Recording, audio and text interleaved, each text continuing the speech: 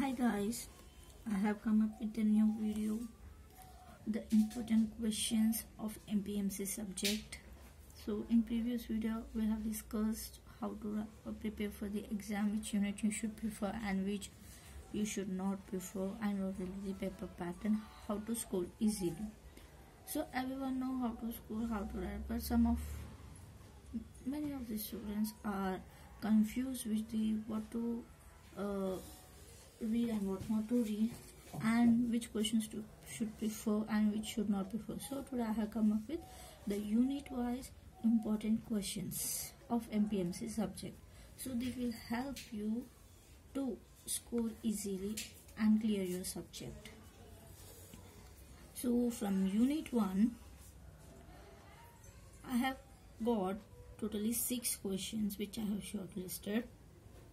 So the most important is first one, draw the internal architecture of 8086 microprocessor and explain the function of each block in detail.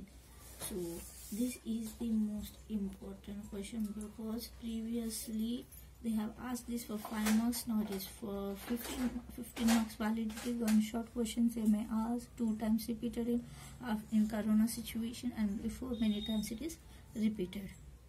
We may expect this question for 15 marks. So internal architecture of 8086 microprocessor. So before, everyone will do the simple mistakes that as this is architecture, so you will write theory time. So main point to keep in your mind is, if they ask architecture, block diagram is most important thing. So well prepare with your block diagram and next some of the theory. That's enough to get the marks. So this is the important question. Next question, list out different string manipulation instructions used in 8086 microprocessor and explain each one of in detail. String manipulation, this is also important.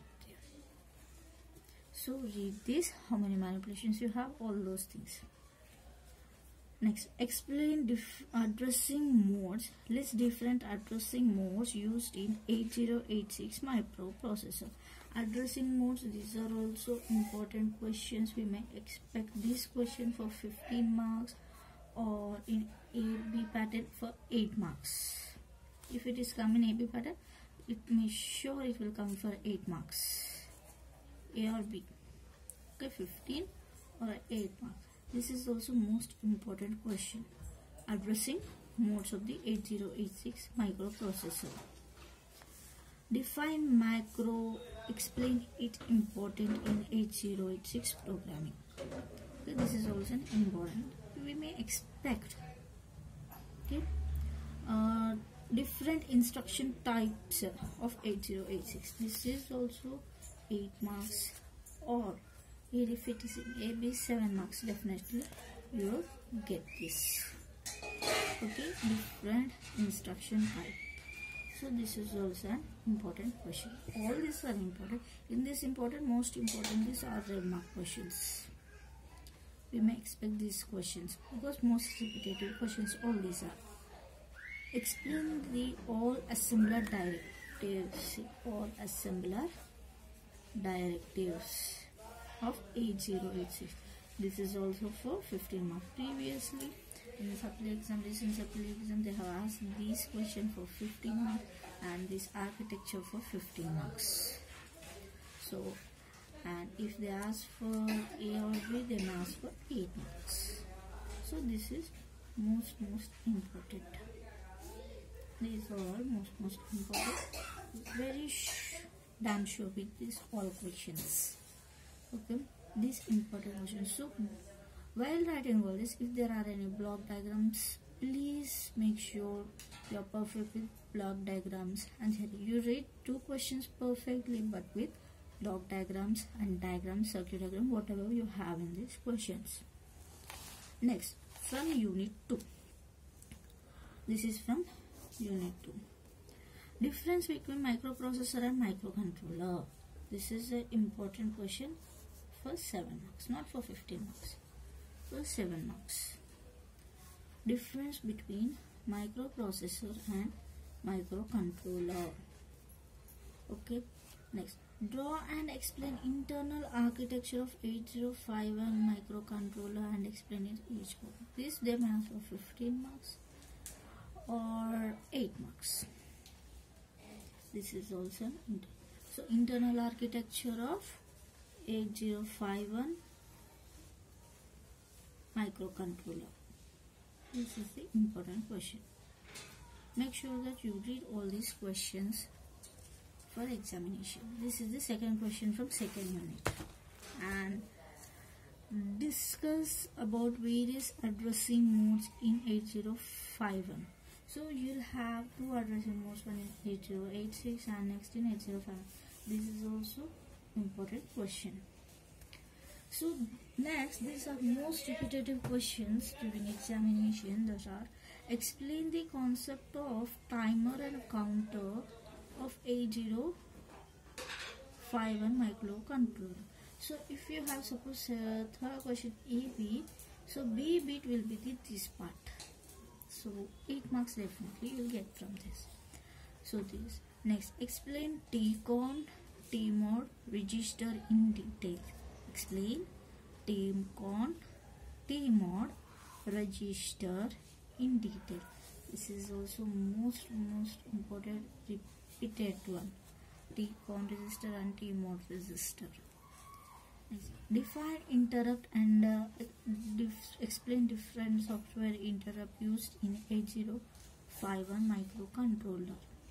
This is also so define interrupt and explain different software interrupts used in 8051 microcontroller.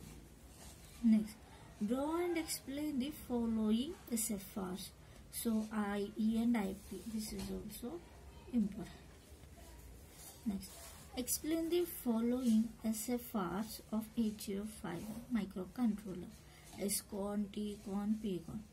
This is also most important. SCON, TCON, PCON. Okay. Explain the waveforms, different modes of counter and timer. Counter timer waveforms you need to explain. So I have given 9 questions. Through 9 questions, 1, 2, 3, 4, 5, 6, 7 are most important questions. Please be concentrated on these questions. After completing these questions, let's go to which are unmarked. These are also important, which are unmarked. But after first refer to the marking questions. Okay, these are the first marking questions. Next, for the third unit, explain the interfacing of DAC to the 8051. This is it. Explain the interfacing of DAC to 8051. Next, write a note on Universal Asynchronous Receiver Transmitter, UART. Only 3 questions we have. The 3 are most important from the third unit. Explain the interfacing of ADC. Here we will have interfacing of DAC and ADC. Both are important. Next, from unit 5, as I said, unit 5 we have only 2 questions. That is 8th question. That may be 8A, 8B or 8. Totally 15 or directly 15. So this is most repeated question. First one. What is meant by OMAP? What are key features of OMAP processor? And explain. Then second one is, recently they have asked, draw and explain functional block diagram of ARM Cortex M3 processor. So these are the 2 important questions from unit 5. And from unit 4, these are the previous year question papers. Describe the pipeline operation of arm. Like this, mostly unit 4 they'll ask in this pattern, A B A B A B A B A B pattern they'll ask. No 15 marks questions. So describe the pipeline operation of arm. What are different features of ARM instruction set that make it suitable for embedded application? Draw and explain the program status register of ARM processor. Draw and explain the program status register of ARM processor. This is of 7 marks. Discuss the main characteristics of ARM instruction set of 8 marks. Discuss about load store instruction in ARM processor. Mention about software interrupt instruction in ARM processor. Next, internal structure of ARM processor. These are the most important questions.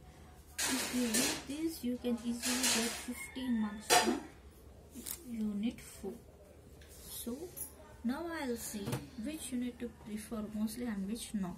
So as I have given important questions, unit 2 you have only 2 questions. If you read these 2 questions with block diagrams and some of the theory, easily you can score 15 marks in your hands. Okay, only 2 questions, you can assure 15 marks. So okay. So prefer unit 5 first. Firstly, unit 5. Only 2 questions. Next, from unit 4, we have 4 questions. Except only from this he may give you the questions. Nothing else from another or outside. So read these questions. Describe the pipeline operation of ARM. Which are the different features of ARM instruction set that make it suitable for embedded system? Draw and explain the program status register of ARM processor. Discuss the main characteristics of ARM instruction set. Describe about load store instructions in ARM processor. Mention about software interrupt instruction in ARM processor. Draw the internal structure. These are. So next, unit 4. 15 marks, so 30 marks. Pass mark is 26. If they allot you 10 or 10 marks, you will get 20 marks easily from these 2 marks. If you write block diagram easily, you will get most of the marks, 7 to 8 marks for block diagram only. Half of the marks for block diagram. So please be prepared with the block diagrams. And the theory. This is full of theory, so you need to learn with theory. Okay. Next, 4th unit, 5th unit finished. Next, from 1st and 3rd unit, 2nd unit you prefer it. From 1st, 2nd unit, 1, 2, 3, 4, 5, 6, 7 questions are repeated questions in previous year question papers.